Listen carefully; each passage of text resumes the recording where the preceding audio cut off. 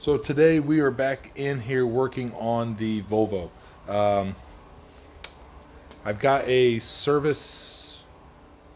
engine service required fault, I believe is what it's called, and it's generic. I can't look it up on the thing. I got a buddy actually coming over, and we're going to run a code reader, put an actual code reader on it, and maybe that will give us some more information. But I think it's something to do with vacuum. So what I'm going to try today is makeshift smoke machine. We're going to look for a vacuum leak with some smoke. So I ran to Dollar General, picked up some rubber gloves. What we're going to do is we're going to put this onto the intake, and with a hose, some cigars. Oh, so we're trying to make this job as cheap as possible. So the gloves cost me $3. Cigars, 2 for 99 cents. So we're $4 in. And I've got some hose that I've already had. We're going to try using that. So right now we're looking at this being a $4 repair. If you got rubber gloves already at the house and you're already a smoker, then this is a free job. All right. So ideally you would take the mass airflow sensor off of the intake tube. I can't get this thing to come off there. So we're gonna blow it through the mass airflow sensor. Hopefully that doesn't affect anything, but put your rubber glove on there. I think I'm gonna go grab a rubber band or something and run around there to hold that on there. Cut one of these fingertips off so we have an inlet. So then put your rubber glove hose in your rubber glove.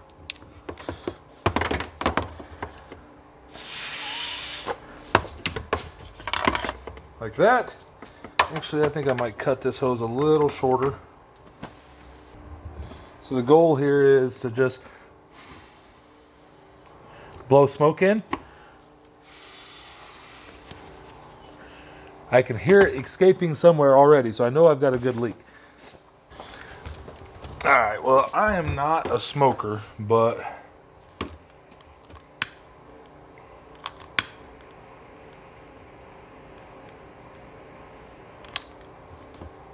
whew. God, I used to smoke a long time ago. That's rough. All right, so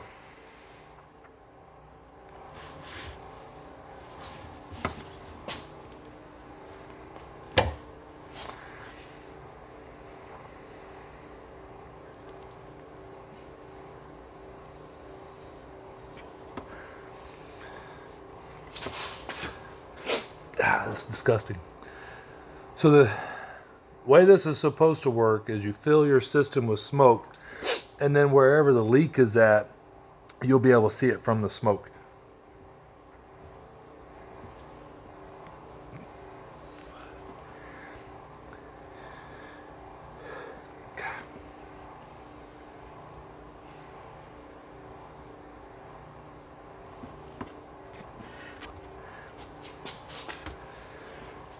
And if you're not a smoker, this is really disgusting.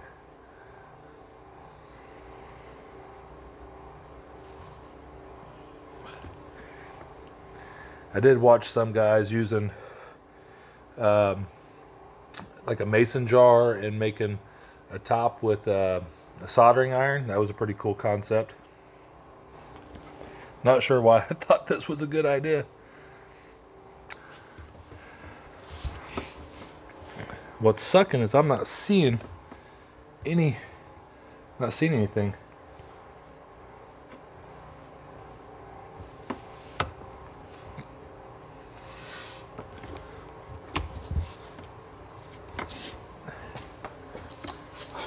Thought that maybe the intercooler may have a hole in it, because my wife did just wreck it. I don't see anything coming out from down there.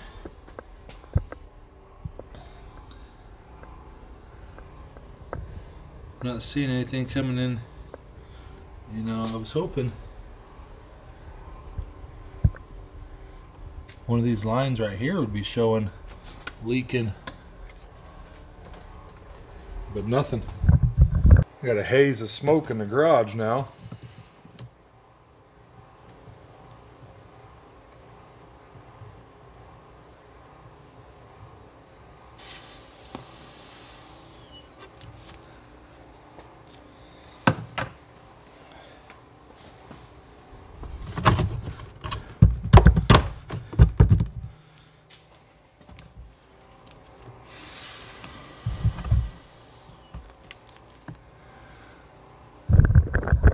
Some smoke coming from over here.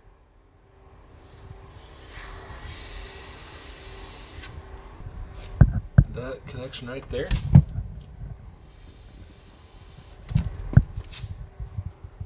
Or is it coming from underneath? I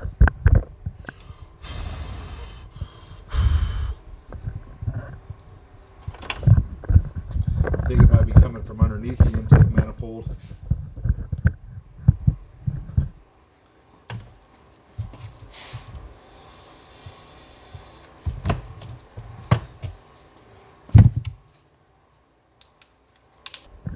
Alright, that's really not what I want to see because now it's underneath the intake plenum.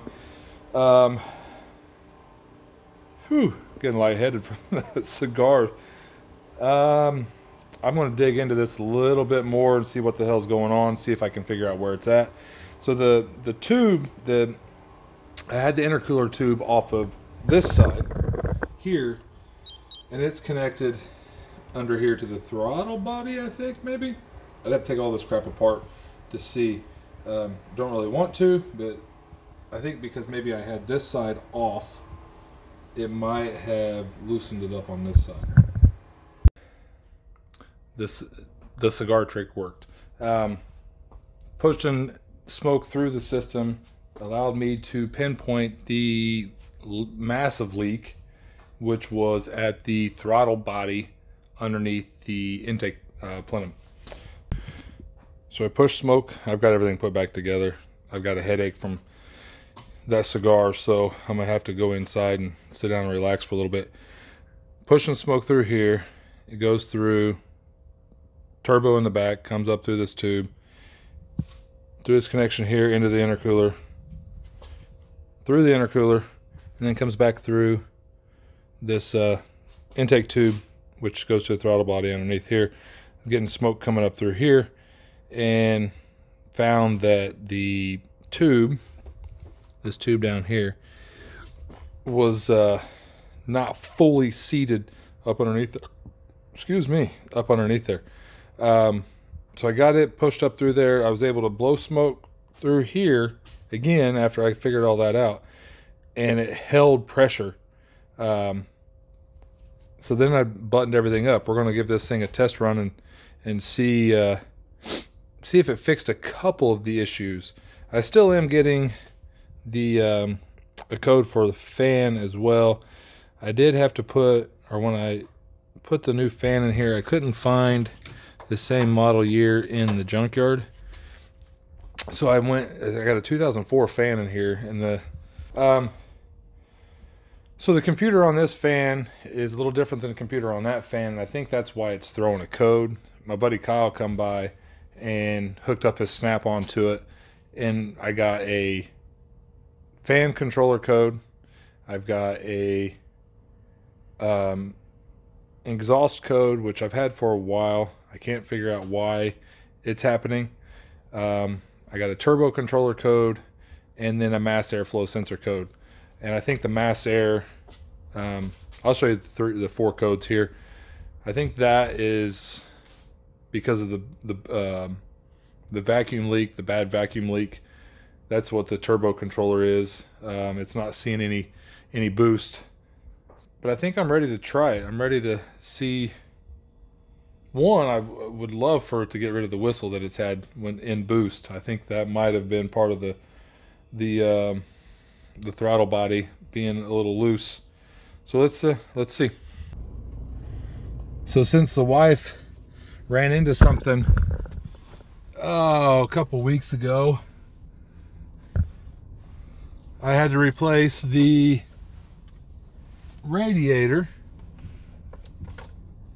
and I probably could have done the AC condenser, and the intercooler. I figured the intercooler might have sprung a leak or something, but so far, oh yeah, I think I got rid of the whistle too. Ooh, the wife's gonna like that. The whistle was very, very annoying. But now, oh yeah, this is a whole new car. She's gonna like that. Feels like a turbo car now. And it doesn't have this annoying whistle that it used to have.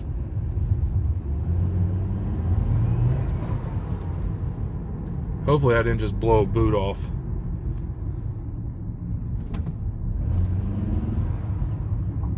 I don't know. Let's shut the garage door here and actually take this thing on a proper, instead of just down the street and around the cul-de-sac and back.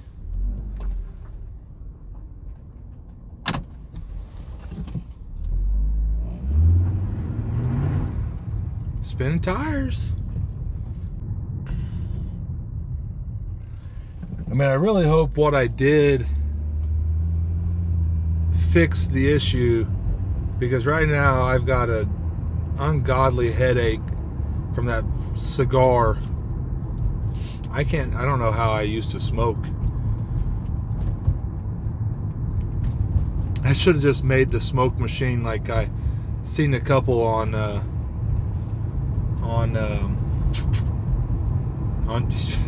YouTube. Should have went to Harbor Freight, bought the stuff, and just made a smoke machine. But I thought I'd be all right using the cigar method, and it worked. It absolutely worked.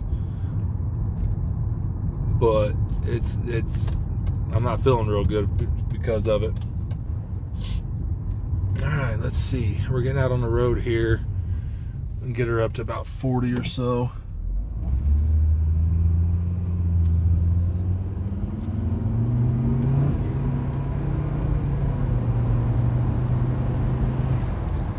She pulls right through now, buddy.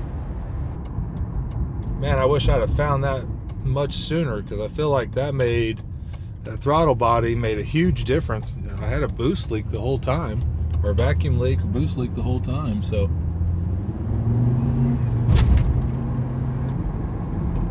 All right, well, I think I'm gonna end this video right here. What I done, the cigar method to look for the leaks, made a huge difference. Made me feel like crap, but for the car, it worked out really well. Wife is going to be super excited about this. I'll be able to hand the car over to her, let her start driving this back and forth to work again. So yeah, I mean, YouTube is an amazing thing. If you're watching this, you're just like me. You're looking for a way to fix something. And I'm not afraid to work on things for myself. It saves me a ton of money. If I was to take this somewhere to have somebody else diagnose this issue, it'd probably cost, a few $100s at least. And it cost me, what was it, $4? And an upset stomach and a headache. But other than that, so we're out. Or, I never know how to close these things out. So I'm gonna go ahead and get off here. I'm almost back to the house. We're gonna clean the garage up, and then I'm gonna relax the rest of the day. So till the next video, we'll see you.